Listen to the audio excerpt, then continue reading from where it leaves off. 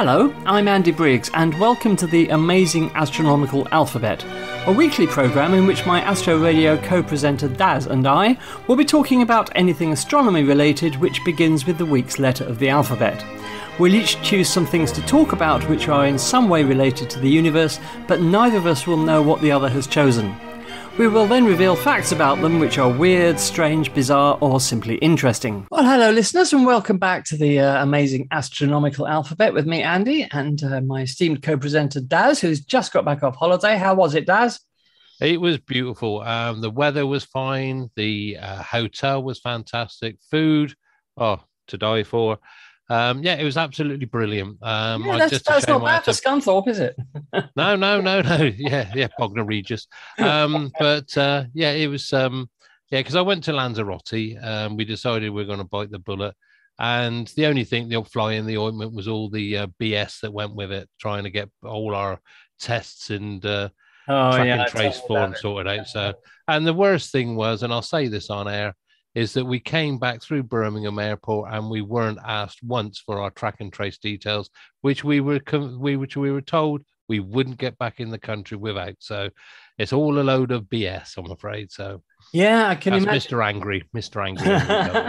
Well, I've got this pleasure to come twice over the next 2 weeks because next Friday I fly to Ireland for 6 days, and then I'm back for a week, and then I'm off to Wales for 4 days. So I've got all these joys of COVID bureaucracy to come.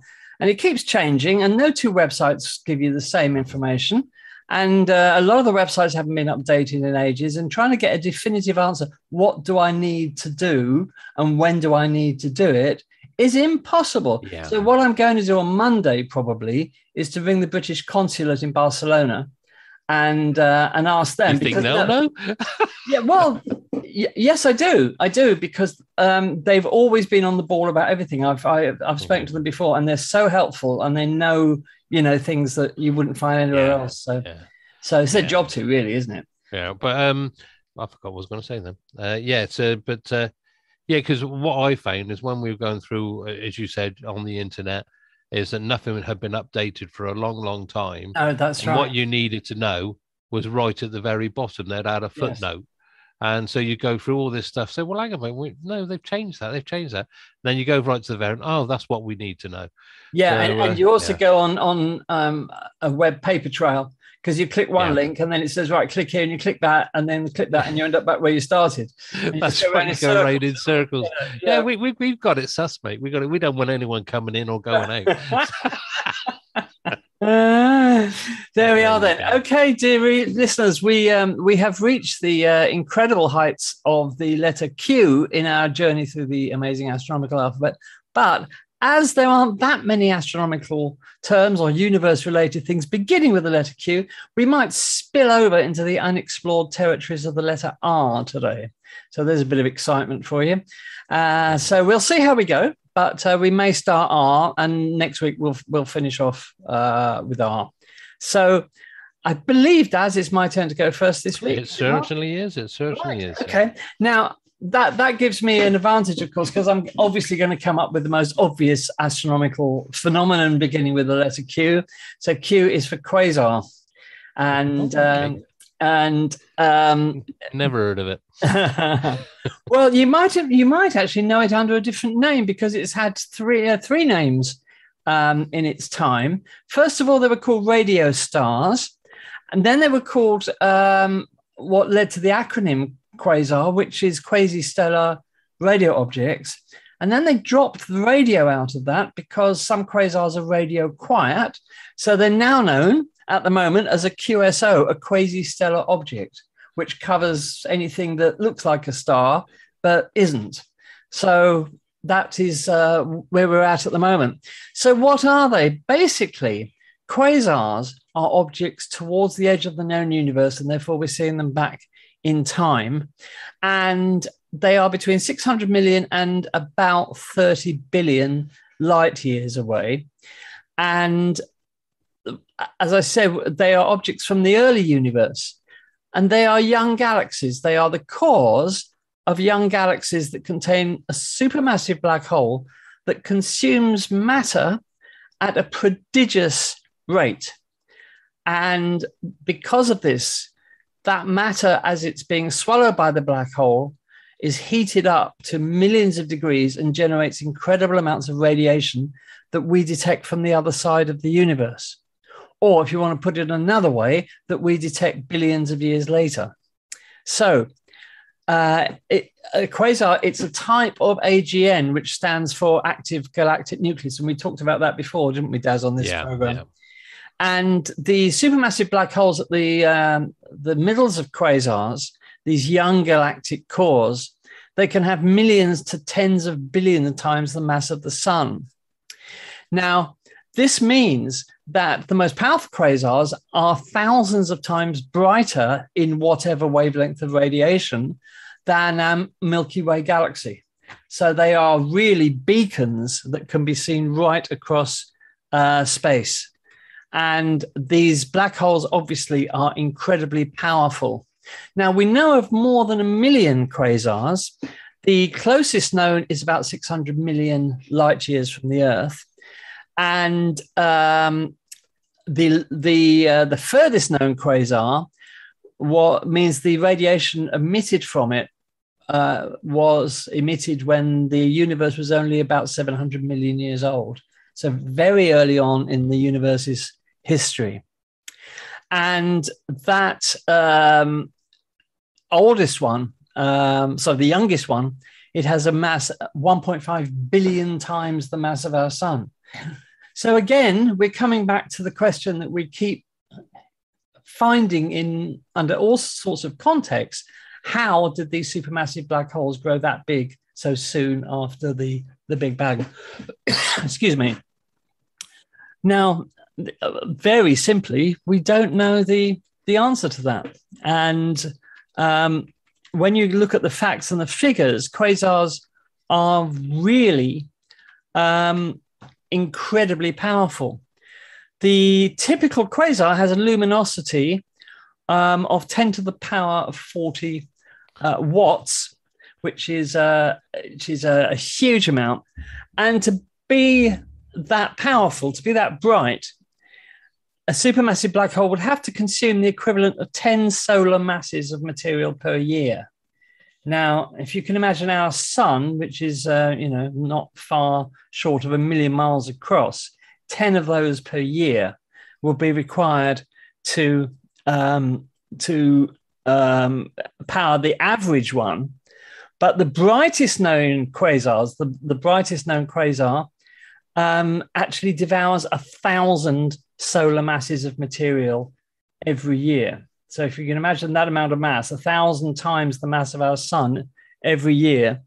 And that means that it has to consume matter equivalent to 10 of our Earths every second, which is a phenomenal amount of material. Now, the discovery of the quasars, very, very straightforwardly, they were discovered by Martin Schmidt and Alan R. Sandage in 1963 and 1964. They thought they were looking at stars because they were these objects that looked like stars, but when they took their spectrums, measured their redshift, they turned out to be towards the end of the known universe. And of course, if it looks like a star and it's towards the edge of the known universe, that means automatically that it's incredibly bright. So there are lots of different types of them, in fact, and I'll just go through some of the types of quasars that we have.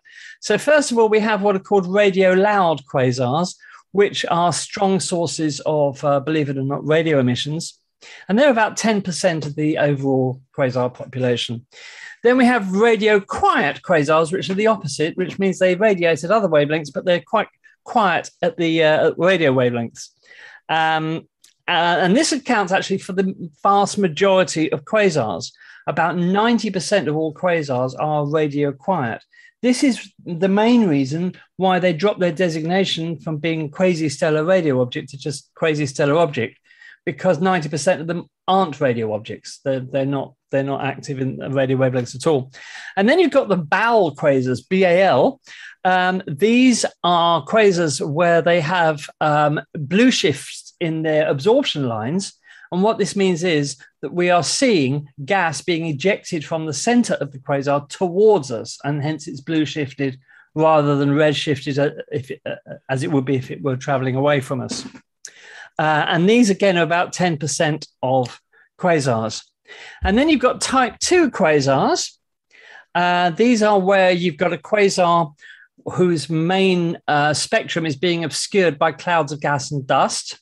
So that's like looking at a galaxy with a dark dust lane in it, if you like. So that's what we're talking about there.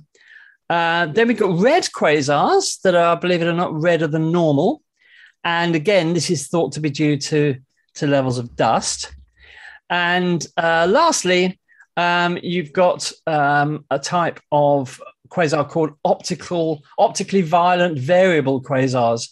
And this is where you've got a jet, which we're familiar with in all sorts of contexts with supermassive black holes, being a jet being ejected right towards the observer. And relativistic beaming, which is something that Einstein predicted, where material traveling towards you is brighter than material traveling away, means that these jets vary, in brightness. And because of this, these quasars, which are optically violent variable, or OVV for short, OVV quasars are also considered to be a type of blazar, which we talked about. So there you are. And just one more, weak emission line quasars are quasars where they've got unusually faint emission lines in the ultraviolet and visible spectrum. The main unifying feature of quasars is that most of them do emit strong amounts of ultraviolet light. So they are mainly ultraviolet objects. And there you have it. That's our brief look at quasars. Because I can't remember, we may have cut it, but I did talk about OVVs over violent quasars when we did O. I don't know whether we actually went out. I think we may have had to cut it. But also, one of the anomalies that actually appears with one of those is because they are so energetic and so rapid, they sort of seem, the radio waves pulse. But what it appears, and of course they're pulsing along the beam, but it appears that the pulses are traveling faster than light. That's right. Faster than light, and of course it can't. But it's sort of like I was going to say an optical illusion, but it's not. It's a radio illusion that makes it appear that these pulses are moving faster than the speed of light, and it's very, very, very strange things. Absolutely. And yes, as you said, the blazars. Nice, isn't it? Nice name. Now it's funny that I should have been looking into this this week, because there was something really interesting released this week. It's to do with Gaia data from Europe's Gaia satellite, which has been patiently mapping 1 billion stars in the Milky Way in much finer precision than ever was possible before. And it's turned out some interesting things about the future of the Milky Way and the Andromeda Galaxy, and M33 and the Large Magellanic Cloud. Because it turns out that the collision between our galaxy and Andromeda is going to happen about 600 million years before we thought it was going to happen, 600 million years earlier than was previously thought. After the Milky Way and Andromeda have merged, M33, the triangulum galaxy, will also pile in. So it'll be a 3-galaxy bunk up, if you like. And but that's not the most interesting. Long before that happens, the Large Magellanic Cloud is going to plunge into the Milky Way. This is going to happen about 2.5 billion years from now. But most of its material is going to go into the galactic bulge, because they've worked out where it's going to impact. That means it's falling down directly onto the supermassive black hole at the center of our galaxy, whose mass will increase from 4 million times the size of the sun to 30 million times the mass of our sun. Okay. And do you know what that will cause our galaxy to do? It will turn our galaxy into a quasar. Into a quasar, yeah. So our galaxy... Now, quasars you normally associate with young galaxies, and we think that all, spiral galaxies especially, all spiral galaxies go through a quasar phase in their youth. But this is our galaxy, which is now 13 billion years old, give or take, going into a quasar phase for the second time. So this could mean that distant observers, extraterrestrial civilizations, might look at our galaxy and say, oh, that's a really young galaxy because it's in a quasar phase. And the fact that our galaxy is going to turn back into a quasar is going to have ramifications for, the whole future of the galaxy until it collides with Andromeda and even afterwards. So this is fascinating stuff. Yeah, I hadn't realized before that galaxies could go through more than one phase of being. No, I never realized that they go through the quasar stage more than once. Interesting, isn't it? That's fascinating. Yeah. But because of course that's how I'm assuming that we're assuming now that that's how quasars are made, with merges and things along that line. No, this would be very much a special case. Because, quasars are powered by a supermassive black hole just consuming the material that is left over from the formation of the galaxy at the center. This is a special case of a galaxy reaching middle age and then having more mass added to the supermassive black hole, which, if you like, reignites it and turns our galaxy back into this incredible generator of energy called a quasar. Well, of course, it won't bother us, will it? No, because we won't be here. No. So I reckon that'd be a fascinating thing to see and to witness. But as you said, somewhere, hopefully another civilization somewhere will be looking and say, "Oh, yeah, it's a young galaxy." There you go. Yeah. But the other thing was about it that they've also worked out that our galaxy and M31, they're not going to collide face on. No. Andromeda's going to hit us more or less edge on, which means it'll give us a few glancing blows, and then the merger will take place, but it will happen over millions of years.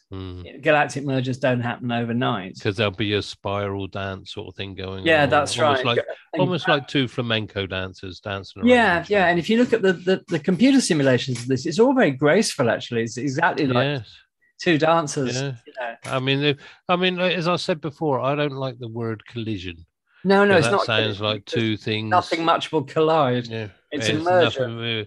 If anything does bump into each other, it'll be very, very unlucky. Yeah, absolutely. Because you've got to think. I mean, this is where the confusion lies.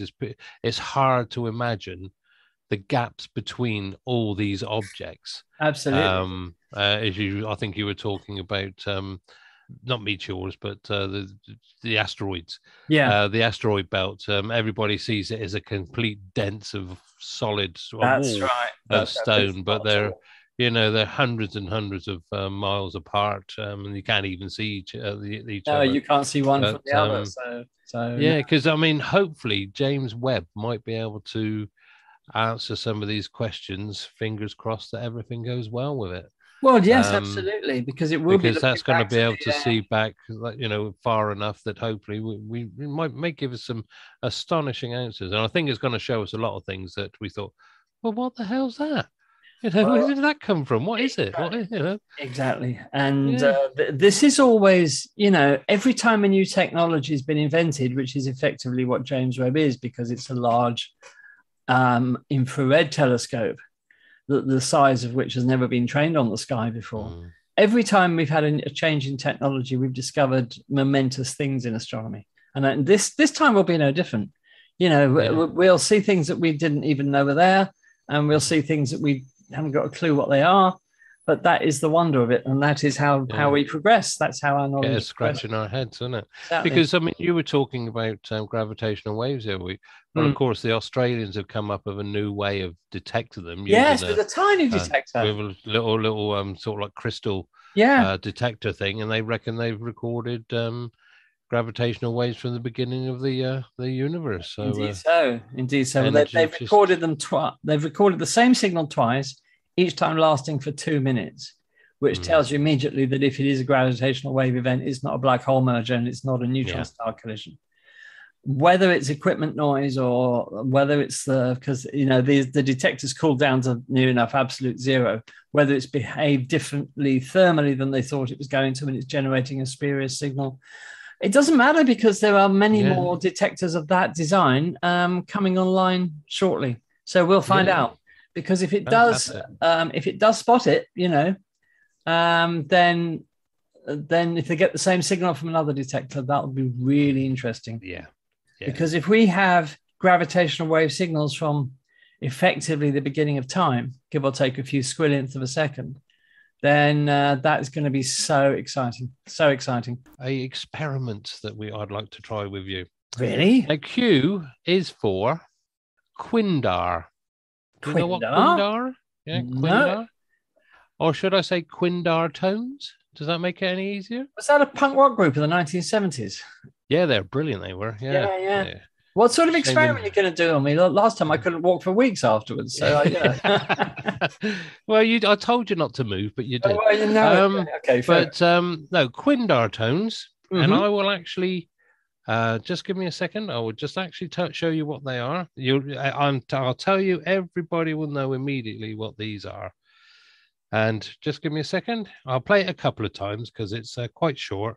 Okay. Here we go.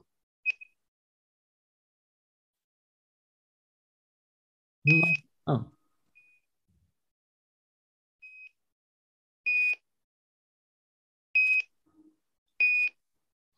Right, I hope you heard those, everybody. Is that your heart monitor, Daz? No, because that's flatline. Yeah, you've heard of the living dead. Well, yeah, exactly. These Quindars are the tones, the bleeps that you get on radio transmissions in space. From and basically what they mean how are you spelling that, by the way, Quindar? Quindar,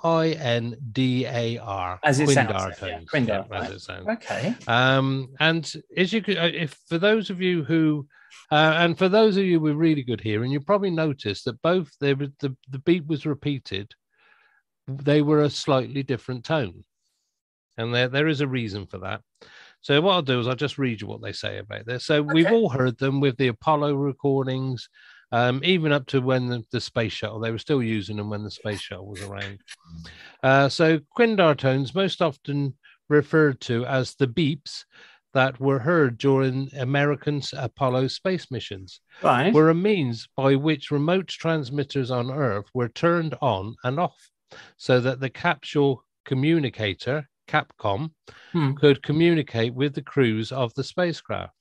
It was a means of in-band signaling to simulate the action of the push-to-talk and release-to-listen button commonly found on two-way radio systems and walkie-talkies, often referred to as PTT, push-to-talk. Right. So what was the rationale behind these? Excuse me. When Mission Control in Houston, Texas, wanted to talk to astronauts, the capsule communicator, Capcom, pushed a button, push to talk, as we said, that turned on the transmitter, then spoke. He then released the button. When the transmitter is local, this is easy to arrange. The transmitter is connected directly to the PTT button, push to talk button. Right. But to stay in continuous contact with the astronauts as they orbited Earth or traveled to the moon, NASA had to use tracking stations all around the world, switching from one station to the next as needed. To get the voice signal to the remote transmitter, dedicated phone lines connected these stations to Houston.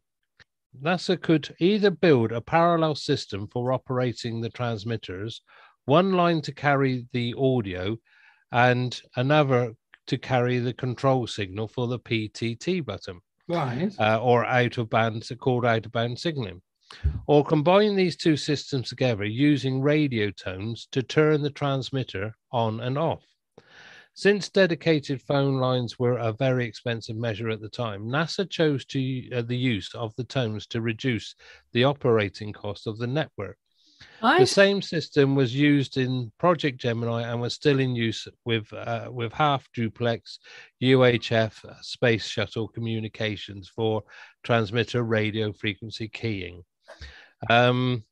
Quindar tones are no longer necessary because a single communication line can simultaneously carry multiple communication channels in the form of data comprising of both speech and signaling the PTT signal, as well as video and telemetry. However, Quindar tones can still be heard in missions like Crew 1 when the astronauts communicate with mission control. It's basically the name Quindar came from the manufacturer. It was Quindar Electronics who used the two tones. I was going to ask you where the name came from. Yeah. Yeah. The intro, and as I said, if for those with good hearing and were able to hear it, there was two tones but of slightly different frequency. The intro tone was generated at 2,525 hertz and signaled the key down or key press of the push to talk button and unmuted the audio. The outro tone was slightly lower at 2,475 hertz and signaled the release of the button and muted the audio. The two tones were generated by special equipment located at mission control, and they were decoded by detectors located at the various tracking stations. Wow. Now, there are some misconceptions. If just as I said, this was all at mission control. Yeah. But a lot of people seem to think that the Quindar tones came from both Earth and from the astronauts in their capsules. So when the astronauts transmitted, they would hear the tone as well. This confusion exists because many ground-to-space transmissions were initiated by mission control and responded to by the astronauts. So all the bleeps were coming from mission control. Right. Another misconception about Quindar tones is that they were designed to signal the end of a transmission similar to a courtesy tone used on many half-duplex radio repeaters. Although the astronauts may have secondarily used the Quindar outro tone to know when the Capcom and had started and stopped speaking. So that's basically what it is. When you listen to the beeps, you now know that they are the Quindars. Well, I never knew that. I mean, I knew the beeps were there, and I think I had a vague idea of what they're for. But I didn't know that they were called Quindar. Yeah, they were basically to wake up the transmitters from which were based all around the world to know that a message would basically turn them on so that they could transmit to the capsule in space, no matter where it was or if it was traveling to the moon and back. So they might have they might have taken that one step further, because if you're turning on all the you don't need all the transmitters on. You only need you just turn on the one. Yeah. So they could have encoded it further to switch on particular transmitters with particular tones. Yeah. Rather than switch them all on, So basically they did it for cheapness. Yeah. They could just send the tone down to, and of course each telephone line went to each individual thing, so it wouldn't have interrupted anybody else. No. When they were using a transmitter in Australia, it just turned on that one transmitter and they could communicate. Through that. So that is a Quindar. I hope you enjoyed that. I did. That was most interesting. Most interesting. Yeah. We've got beeps. Yeah, the beeps. We're going to move further afield from the Earth now, or even from the moon. We're going to move to the icy depths of the solar system, out to that fourth zone of the solar system, which we know as the Kuiper Belt. The inner terrestrial planets, the gas giants, the ice giants, and then the Kuiper Belt being the four zones of our solar system. And in that Kuiper Belt, there's an object which is about half the diameter of Pluto. It was discovered in June 2002, and it was named Quaoar, Quaoar. Now, Quaoar, it's about, as I said, it's about 697 miles or 1,121 kilometers in diameter. So that makes it about half the size of Pluto. American astronomers Chad Trujillo and Michael Brown found it at Palomar Observatory on the 4th of June, 2002. Well, that's where they were. I didn't mean they found it in the observatory, because obviously it wasn't there. It was in the Kuiper Belt, but they were there. And they found it. It's since been found that there were signs of water ice on its surface, which could mean that there are cryovolcanoes in operation. there also on its surface are small amounts of methane. And methane is found only on larger Kuiper belt objects. The smaller ones just don't have enough gravity to retain methane. So it's funny that that was a pretty major discovery, and the discovery of Quaoar and objects like it, like Eris and the others, was indirectly what led to Pluto being demoted as a planet in 2006, because these objects are comparable sizes to Pluto. And therefore, at least part of the argument was, well, look, if Pluto's a planet, then all these objects in the Kuiper belt also have to be planets. So it's not clear cut. Whatever you think about the decision to demote Pluto as a planet, and we have talked about this at length before, the discovery of Quaoar, Eris, and others in the Kuiper belt. Eris in particular initially was thought to be larger than Pluto, but then it turned out that the measurements weren't quite correct, and it's a tiny bit smaller than Pluto. But this is what really kicked the debate into overdrive, the fact that we've found objects in the solar system comparable to Pluto that aren't planets, and if they're not planets, Pluto can't be a planet either. Or vice versa. If Pluto is a planet, we've got to make them planets as well, and end up with potentially hundreds of planets in the solar system, which is no good, really. So, interestingly, Quaoar has a moon. It has a moon. It was discovered in 2007, February 2007, and the moon was named Waywat. And it's a synchronous moon. In other words, it always keeps the same side facing Quaoar. And it was discovered in 2007, as I said. So it was discovered by Michael Brown, who'd been one of the co-discoverers of Quaoar. And it's measured at about 110 miles across. So it's quite a sizable moon. That's about 170 kilometers. Now, if you're wondering where the name comes from, both Quaoar and Waywat are from mythological figures from the Native American Tongva people in Southern California. And in their legends, Quaoar is the creator deity, and Waywat is his son. Oh, and there you are. So yet again, it was a surprise to find such a large object in the Kuiper belt. And don't forget, it was only really in the sort of the mid-90s that Kuiper belt objects were discovered at all, although this type of zone has long been predicted. But we forget how, comparatively recently, Kuiper belt objects are being discovered, meaning now, we know of hundreds of Kuiper belt objects orbiting in this zone so far from the sun that the sun is just a bright star in the sky. And these are all predominantly icy objects.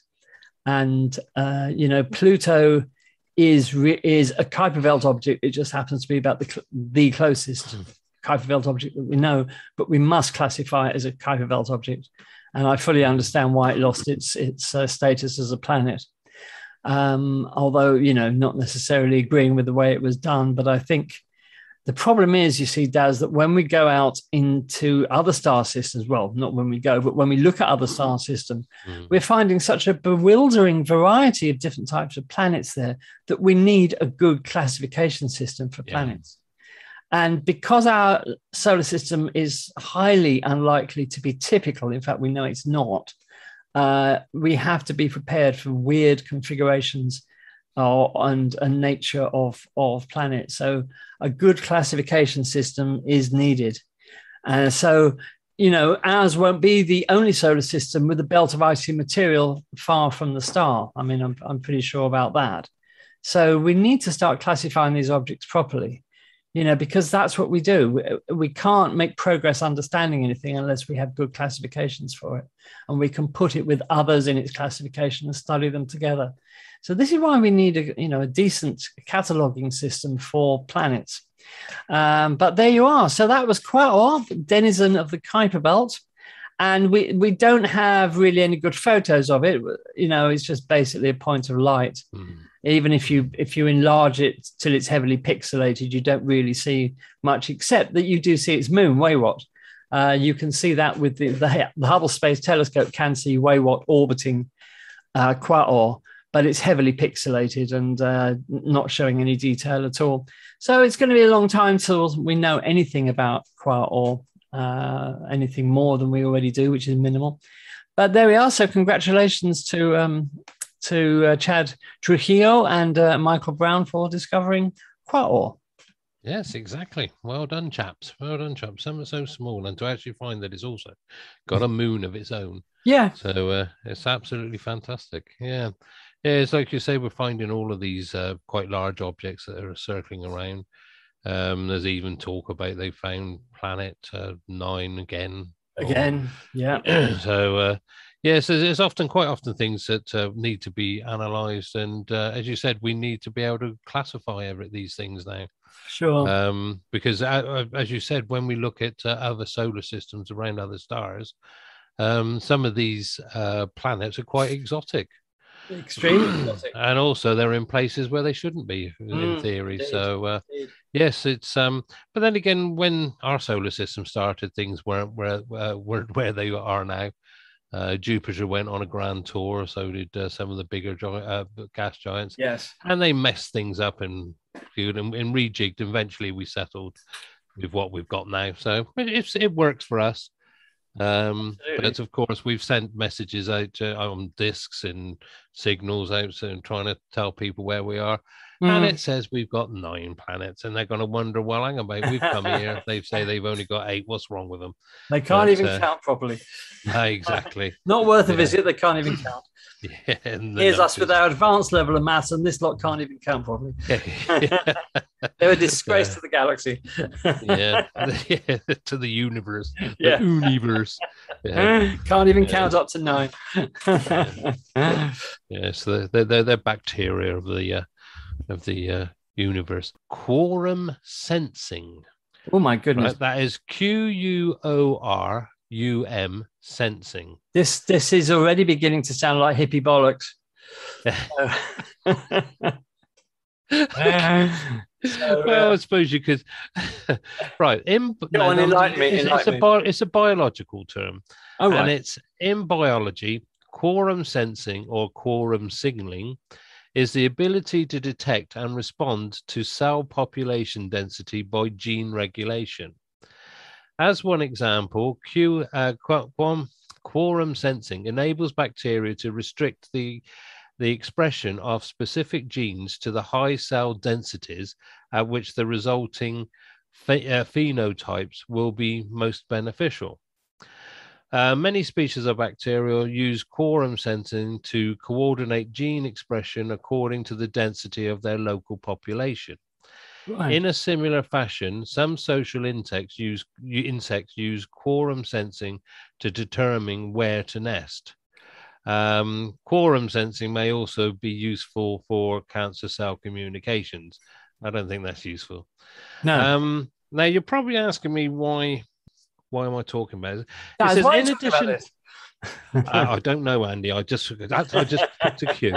It said, in addition to its functions in biological systems, quorum sensing has several useful applications for computing and robotics. In general, quorum sensing can function as a decision-making process in any decentralized system in which the components have a means of assessing the number of other components they interact with, and B, a standard response once a threshold number of components is detected. So basically, you can get some insects use it, usually to decide where they're going to nest. They've all got to agree, so they communicate with each other. You're talking about ants. You're talking about honeybees. That makes sense. I mean, like that. They're all communicating with each other. Hence the term quorum, then. Exactly. Yeah, but it has to be a majority decision, if you like. Yeah, you can't have a quorum of one. No, exactly. So in synthetic biology, quorum sensing has been engineered using synthetic biological circuits in different systems. Examples include rewiring the AHL components of toxic genes to control population size in bacteria. But and then that goes on about other things you can do with bacteria. But also, it's, as I said, it can be used in computing and robotics, and you can use it for swarms of drones, which will communicate with each other, and they can form whatever patterns they want and things like that. But they all have to agree. So that's why. Now you're probably asking, why am I talking about quorum sensing? Well, it's all to do with searching for ET. Oh yeah. And the reason I brought it up is, of course, we've got this habit of sending messages out into space, or discs, or record discs and plaques and things like that. And we're always assuming that these intelligences that we will come across, whether or not they're going to understand what we're trying to communicate to them. And as regards to this question has come up several times with SETI and things like that, who are doing these searches, and of course, like I said, it came up. There's one time that we thought, well, how do you know that if an object is communicating within itself or with its others or its nearby neighbors, how can you classify it as an intelligent life? And they did experiments using dolphins, where they taught dolphins to respond to certain commands, and also that dolphins to use clicks and buzzes and things like that to talk back to us, to tell us what they're supposedly thinking. But if dolphins can understand us, what we're saying to them, we don't hear anybody talking Dolphinese back to them. True. So we're not talking to them as such. And the experiments went on, and it came across, as we already knew, that you've got this quorum sensing between bacteria. But does that actually make bacteria intelligent? Because by switching on and off different systems, they can control the group, how big their colony is, or whether to expand into another area or things like that. And it was just something that came up. So the question is, does evidence of complex communication stand the test as evidence for higher intelligence? Does one have to be able to speak a language to be considered truly intelligent? There are many examples of complex communication in nature, such as honeybees wiggle dancing, quorum sensing around amongst bacteria, or the chemical or the chemical signal emitted by plants. But nobody has ever accused a flower of being clever. Excuse me. I think this is an old question, and I think we can talk maybe about awareness rather than intelligence. Yeah, so exactly. An organism that is aware of itself and its surroundings, we refer to as a sentient being. But that doesn't necessarily indicate intelligence. It just indicates awareness. Now, if you're going to ask where is the intersection of awareness and intelligence, can you have awareness without intelligence? Then that's a bit of a tricky one. But I would say that if you look at slime molds, for example, slime molds are capable of the most incredibly advanced behavior. And they're really simple, uncomplicated, few-celled life. But they can do the most amazing things. They can find the optimum route towards finding food, for example.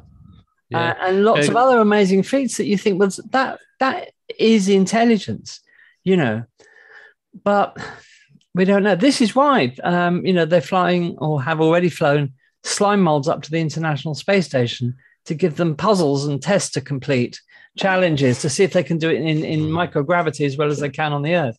Because slime molds are showing us that perhaps our definition of intelligence is far, far, far too narrow. That, we're only used to one type of intelligence, and perhaps intelligence can exist in lots of different forms that we don't actually recognize at the moment. Yeah. Because it says here, I'll just finish this bit of bacteria, despite being single-celled, in contravention of some of the evidence, suggestions that life needs to be multicellular to have a degree of intelligence. are able to communicate in a sense by each secreting a molecule that, once enough have accumulated, triggers bacteria to behave in a certain way and en masse, as you say. Consequently, populations of bacteria are able to track changes in their environment and vote. I don't know about the word vote. Let's put that in inverted commas, yeah, inverted commas, on how to behave. Bacteria may be single-celled, but thanks to this quorum sensing, many working together can behave as one multicellular organism. So, as you said, yes, it's same as slime molds. Exactly the same. Exactly. So, and ants, of course, with super colonies, with individual ants creating a sort of hive mind, if you like.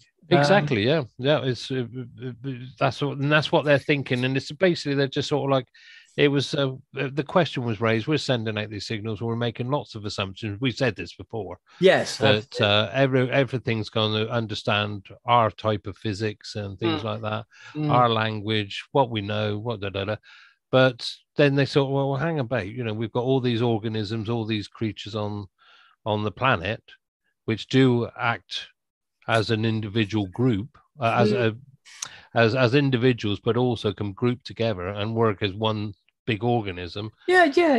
Does that make it intelligent? Does make it intelligent? Where you get the behavior of the many outshining the behavior of the individual and doing things the individual can't do, but as a colony, as a host, they can, and that is amazing. Yeah. That is absolutely amazing. What they're saying is we've got to really be able to distinguish between, what we will possibly call intelligence, maybe completely different system on another and we've world, got to be able to recognize it. We have to be able to, because we don't want to go destroying any alien life if it's a form that we don't. I mean, this is the danger, isn't it? That our definitions of intelligence and what we're actually looking for in the universe may be so limited that we may inadvertently destroy something in the universe. Exactly. Yeah. Or again, as I said, I think I've said before on some of my because I love, me, I like a bit of settee and stuff like that. Yeah. I like sofas as well. And stuff like that. Yeah. Boom, boom. But. Boom, boom. You know what I've written about your jokes. I know. You haven't found that hitman yet, though, so I think I'm safe. I'm not telling you if I have or not. Yeah, but there must be laws to stop this anyway. We digress. I'm going to stop it as well, Yeah. So, but of course, just in going back sort of like a few hundred years, when we were exploring the seas for the first time and coming across indigenous peoples on islands and all that had totally different traditions, totally different ways of behaving and things like that. And it often led, because we thought we were superior and we wanted to change these people and we didn't understand what they were thinking, often led to violence and sometimes annihilation of complete indigenous peoples. So, yeah, we've got to be very, very careful. We have. Yes, so that is quorum sensing. Quorum sensing, very sensing, interesting. Yes. Doubtless a subject we could talk about for hours yet, because it's so interesting. We could do. Yeah, it's so interesting, this whole business of sentience and intelligence. Yeah. Rest of it. So there we are. Well, I'm going to move to something more prosaic now, something we're more used to, and that is to say, Q is for quadrantids, which is a meteor shower in January. It peaks in early January, and the radiance, that is to say the point in the sky where the meteors appear to be coming from, is in the constellation of, do you know where it is, Daz, where the radiance of the quadrant is? Can I make a guess? Go on. Booties? Very good. Booties. Yeah, very good. I only know because you've written about it already. Yes, I know you. I've always been a little wary of pronouncing that word, because I call it booties. I've heard people call it boots because it's got normal out on the second O. It should more correctly be boetes. Boetes, yeah. But booties is fine. It's cute. Yeah. Anyway, the surprising thing about this particular meteor shower happens, every January, and it peaks in early January, is that the hourly rate can be as high as the Perseids or the Geminids. That is to say, you know, I think the Perseids is given as an average about 60 or 70 meters an hour, and the Geminis I think are similar. But the problem is that the peak of the Quadrantids, the time frame, is exceptionally short. It's just a few hours. Whereas with something like the Perseids, it starts, you know, mid-August and then, early August, and then goes up to, you know, late 20s August, where you're probably guaranteed to see at least one. The Quadrantids have a peak of only a few hours. And also another thing that reason people don't really see them is because they're very faint, and their apparent magnitudes go from 3 to 6. So they're not bright meteors, although there are a lot of them. And of course, if you've got any moon at all, you're not going to see something between magnitude 3 and 6 very much. So that peak means that those meteors reach 1/2 of their highest value for only about 8 hours. And, you know, the real peak of the Perseids, for example, is 2 days. So it's a fraction of it. And they've actually dated the material in the Quadrantids, and it's only about 500 years old. So it's whatever body it comes from, that has material has been ejected or left or whatever within the last 500 years. And it was tentatively, the parent body of the Quadrantids was tentatively identified by Peter Jenniskens in 2003 as minor planet 2003 EH1. But also there's a comet related to that particular minor planet. The comet may actually be a chunk of that minor planet, and that comet is C1490 Y1. And this comet was observed about 500 years ago by Chinese, Japanese, and Korean astronomers. So that sort of ties in with the timeline, really. So we, you know, the definitive origin of the material in the Quadrantids meteor shower hasn't been positively identified, but it begins to look as if associated with that minor planet and that comet. So there we are. And the material is quite fine and never produces any fireballs or anything like that, and the meteors are faint. But if, you know, January is a good time to go out under the stars, as we know, because you're more likely to get clear skies, if not cold skies, in January. So in early January, you know, it's worth going out and having a look and seeing material that has originated from this minor planet and or this comet. So there you are. So that's the Quadrantids for you. As you said, it's very, very early in. It's sort of like, is it the 3rd to the 6th? Something like that in January. Yeah, the 3rd to the 6th of January. Yeah. So and as you said, it's very short-lived. Yeah, very short-lived. Whereas we can have weeks on the other showers. You've just got hours with this, and of course, Quadrantids is actually named after an obsolete constellation. Yes, that's right. It is. And so that's how they got their name. The quadrant. But then when the the International Astronomical Union decided to change things up and have only 88, the Quadratid or whatever was taken out of it. So but that's how it's got its name. It was the quadrant, wasn't it? As in the seafarers quadrant. Yeah, but possibly. Yeah. It sounds about right. Yeah. That's right. That's named after. Yeah. But then it was put into Bootes or Boteus or whatever. And of course, the other thing about it is that we know the Perseids. The Perseids is the most famous annual meteor shower. And it's not necessarily the best. The Geminis are quite often more spectacular than the Perseids, although the Perseids do generate more fireballs than the Geminis do. Yeah. But of course, the Perseids occur in the middle of summer when people can stay up all night looking for meteors because it's warm enough. You know, and people, far fewer people are going to be outside in January to witness the Quadrantid shower, unless they're like us and mad astronomers who, you know, are completely immune to any effects of cold. You know, but the Perseids is famous because it occurs in the summer months, and you get some lovely fireballs. And I've certainly seen some lovely fireballs. Because this year there was an extraordinarily a large amount of fireballs associated. Yeah, there was. Oh, actually, year, talking of that, reading today, last weekend over America, they had 5 enormous fireballs in 14 hours.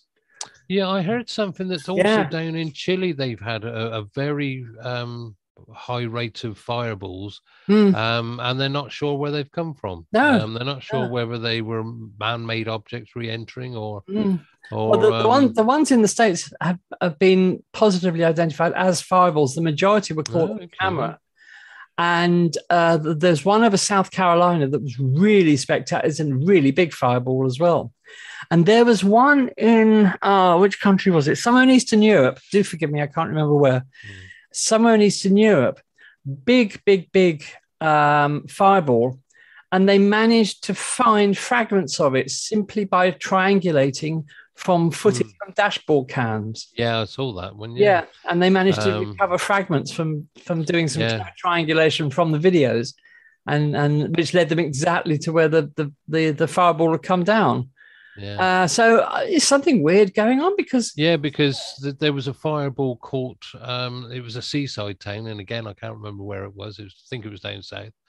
And on a dashboard cam in broad daylight, a fireball was streaking across in daylight. Yeah, I've only ever seen one of those in broad daylight. Yeah, it was. That was only in the news, I think, this week. And they had photographs. Well, they'd taken stills from the dash cam and all that, and there's definitely a big fireball coming across. And last night, somebody from Astronomy Island on Facebook reported a large fireball, and then a couple of other people said they've seen it as well. So. It does appear that we're going through an abnormally high excess of fireballs at the moment. Whether this is just a statistical blip, who knows? Yeah, just remember how War of the Worlds started. We'll get which War of the Worlds? I mean, you've got to, because the Tom Cruise one starts, which was. Well, I like the film actually, but the premise was ridiculous that aliens came to Earth in bolts of lightning to then burrow into the Earth to recover the tripod machines that they buried there previously that nobody knew was there for millions of years or so. It was ridiculous. It was a good film. Yeah, I enjoyed the effects and stuff like that. Yeah. I'm not a great fan of Tom Cruise. No, me neither. But it was the way it ended. It was just a sudden, a sudden ending. And there was, it was going on quite nicely. And of course, you had him where he had to deal with that's how the book ended. The book ends with the Martians being defeated by earthly. There was that, but it's the way they did it. For some reason, it was just too much of a cut off. It was just. Because of course you had the red weed and you had all that stuff. Yeah. Man, red weed. But the way it just sort of like cut off, I was a little bit disappointed. It didn't fit with me. So maybe I'm just being, pedantic. I don't know. So, but actually, that could lead us into. Have you finished with? Yes, that's the quadrant. Yes. Didn't want to be. I was going to do something else, but it will bring me into. Nicely, because we're talking about science fiction, and no doubt you will remember. Can you remember Quatermass? How could I forget? Now, the earliest Quatermass I can remember, I think it's probably going to be the film of Quatermass and the Pit. Yeah, well, the one I can remember. Well, I can remember two. Yes, in the Quatermass and the Pit, and was the one I can remember. Now, for those who are not aware, it was a BBC series. It was written by Nigel Kneale, or Neil. I don't think you pronounce it okay. Kneale. Sounds Irish. And the one, as you said, with Quatermass in the Pit, that's the one where they discover an alien spaceship. Yeah. And again, that's Mars. That those creatures were considered to come from Mars. That's right. And there's a chap who's in there and he's working on it, some general builder, and he gets somehow influenced by this magnetic thing going on, Oh, and he turns into this little creature thing and all that. And of course, I watched it all in black and white. Now, I think it was in color, but I think it was just a case that we had a black and white telly. The ditto, yes. I remember it being in black and white, but it was obviously filmed in color. Yeah, and it was basically the Mars people trying to save themselves because they'd outgrown Mars as a planet, and they'd used all the resources and things like that, so they had to move out, and they came to England. But yes, it was Mr. Quatermass. It was a BBC television science fiction series. They started as far back as the 50s, the mid 50s. They were first made, and it spawned off some side shoots and all that. You had as we said, Quatermass in the Pit. You had the Quatermass Experiment. You had Quatermass 2, which followed on from That's Quatermass. A good movie. That's a good movie. Yeah. There have been remakes, and there was one made, and I can remember this one as well, back in 1979. With John Mills. With John Mills. Yeah, I remember that. The standard Quatermass story. And it was basically, at the time, I can remember watching them and not fully understanding what was going on, because when I first saw them, I was young. Yeah. And of course, not being into space and things like that, but I found them fascinating, but also quite frightening. Yeah. At the time, I can remember that. It was like Doctor Who with the Daleks and things like that. Well, when you're very young, you don't know. You know, when you and I were young, these programs would have been on the evening, and we certainly wouldn't have been up in the evening to watch them. Yeah. Or highly unlikely to.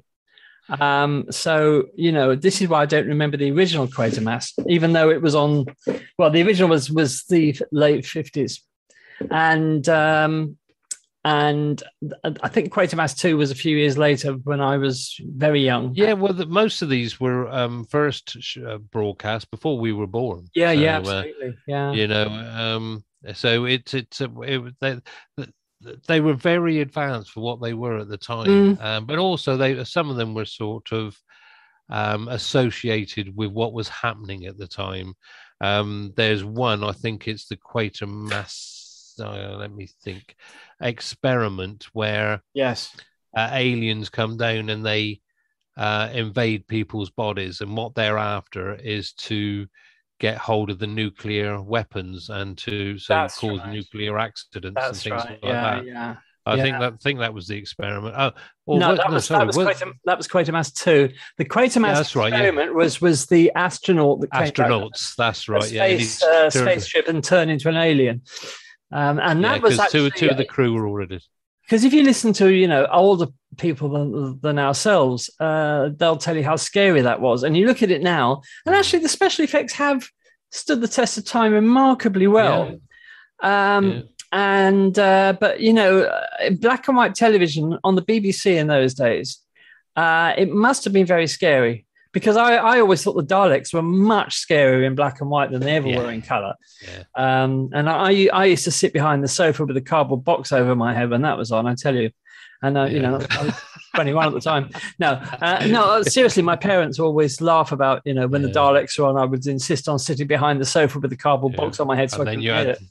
Then you had the Cybermen, and then they were that scary. They were still pretty creepy though. But if you notice how they've all when they were shot in black and white, you know, black and white has that thing, you know, the color just doesn't, that is scary, that we associate with sort of. But have you seen the development of the Cybermen? Now they're all ripped with six packs and things like that. I know, and those stupid multicolored Daleks that they brought out, you know, a few years ago, that was so obviously aimed at just merchandising it, you know, and selling these plastic Daleks of garish colors. It was no self-respecting Dalek would have ever been seen with a bright blue paint job. I mean, you know, they come out saying exterminate, and then they say, can you come and do some interior design for me? You know, it's just ridiculous. Anyway, there was no pink ones. There was no pink ones, but it's I don't know about Quatermass. Quatermass was a strange name for a scientist, but Nigel Neal got it he was looking for a name for his scientist, and he literally stuck his finger in the phone book, and it landed on Quatermass that he had living. A guy in the phone book where he lived was in the phone book, and he said, "Oh, Quatermass, oh, that sounds good." And then, of course, he needed a first name, and it had to be Bernard, of course. So Bernard Quatermass, who was very much a bit of a rebel scientist. He was always getting into trouble with authority, and nobody was ever believing him when he was telling them that there were dire things coming from the skies. And, he was up against the stiff upper lip British establishment a lot of the time, but was always proved right in the end, of course, because he was a wonderful scientist. He was the hero. And knew his stuff. And even when he came up against that horrible Colonel Bream in Quatermass and the Pit, who believed that the alien spaceship that they found in the tube station was an unknown German V weapon. So he was always arguing with authority, but a forerunner of things like Doomwatch as well. Doomwatch had the same. Yeah, I remember that. Yeah. Because the Quatermass was actually over 4 series. If I'm looking at what I've got here, right. I could read you the story because it's all listed out. So you had the Quatermass experiment, Quatermass 2, Quatermass and the Pit, and then the final one with John Mills. Is that right? Well, Quatermass was the original one, but it was remade with John Mills in 1979. Yes, and sometimes it's called Quatermass 4. Or something like that, because there's been about 4 or 5 different stories. But the reason it ended is basically John Neal got bored of it. Yes, he went on to do bigger and better things. They have tried to drag him back several times, but they never came to anything. But he also did some other memorable stuff from the BBC. There's one called the Stone Tapes that he did. Yeah, there was another one called the Year of the Sex Olympics, which he did. That's it. Yeah. Which I thought was, how the hell? Are you reading my notes? No, sorry, no. Yeah, I should let you speak. You carry on. No, carry on, because I'm glad there's somebody else who remembers the Quatermass things. But the basic story of this one was that John Mills, who was retired and he's living up in Scotland, he travels to London because his granddaughter's gone missing. And when he gets there, he finds that basically the world is going to pot in a handcart, and it's run down, full of crime, and things like that. And he's finding that a lot of people are turning to cults. And they're all gathering around places like Stonehenge or anywhere else which has ancient connotations with it and all that. But that's fairly normal stuff, isn't it? Exactly. We call it, they call them. We see that all the time. A load of cults, Stonehenge. But in his search for her, he comes across these, other units. He gets attacked and things like that, and gets injured. But in the end, he realizes that there's something more, because what happens is these people, a bright light is seen and people tend to disappear. And he makes his way to Stonehenge, where all these people are gathering. He's realized that it's aliens that are the cause of it. And he gets a bomb. And when the light comes, when he gets to Stonehenge, he sees his granddaughter, who recognizes him. But to see her there, it gives him a heart attack. But they've got to explode the bomb when the light comes down, because people basically turned to dust and were sucked up. And it was the aliens harvesting humans for their food. And in the end, the last scene is he detonates the bomb by hand. That's right. With his bright flash, and that's it. Yeah. And the punchline is they must have learned the aliens must have learned their lesson and got the message, because they never came back. All these can be found online. You can still get them on DVD. Yes, indeed. And things like that. And I'm definitely going to go back and have a look at them. You've got some on YouTube as well. I've still got my VHS of Quatermass and the Pit somewhere. So that's it. It says it was released on VHS, and was that the older or the newer one? But yes, that was that. Quatermass and the Pit, funnily enough, 1967. It was made by Hammer. It was a Hammer. Yeah, that's right. Yeah, which was their only deviation into sort of straight science fiction instead of horror. And it was successful at the box office. So, but they never repeated that experiment. Yes, because again, that was Nigel Neal. He was involved with that. Yeah. Yeah, Quatermass 4 was what the Quatermass became to be known as. That's right. Which was a 4-part serial, filmed at a later date. But yes, it was a fascinating. At the time, it was on the ball. It had social connotations assigned with it. Again, because with the one with the nuclear, the aliens trying to get hold of the nuclear bombs, absolutely, was, in line with what was happening in the real world. Yeah, definitely. So and it was it was. You can't underestimate how popular it was. Everybody watched Quatermass. My parents used to tell me how everybody they knew was absolutely glued to watching Quatermass. Yeah, that's what everybody was talking about the day. That's right. That's right. Nowadays it's EastEnders. Nowadays it's EastEnders, but in those days it was Quatermass. So how far we've Quatermass was believable, but EastEnders isn't. And on that bombshell, listeners, I'm afraid time has got the best of us again. So thank you, Daz. That was great as always. That's interesting. We conquered Q, which was the one we thought we would have problems with, but we've managed to find some interesting material there, I think. So next week we're on to the letter R, and I'm sure we're going to find that a little easier to present to you. The kicking P. Yes. The kicking P, as Daz says. So have a great week. Take care of each other. Stay safe, and we'll be along soon. Before you know it, with a further foray into the vast savannah of the astronomical alphabet. So it's good night from me, and it's good night from Daz. Yes, thank you, and hope you enjoyed yourselves and enjoyed listening to this. Everybody, please stay safe and look after each other.